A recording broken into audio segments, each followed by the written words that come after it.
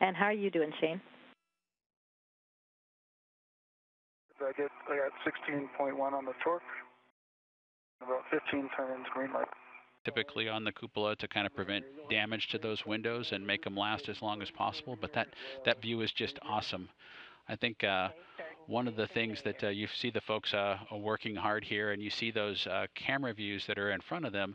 Those camera views are their view, right? So that's what you see, and you can see that very.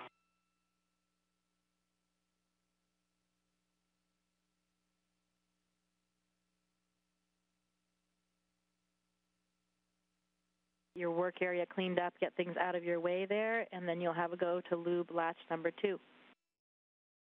And so this view is actually from that newly installed camera, already powered up and checking out well, just installed by Shane Kimbrough on that exposed facility on the Japanese experiment module.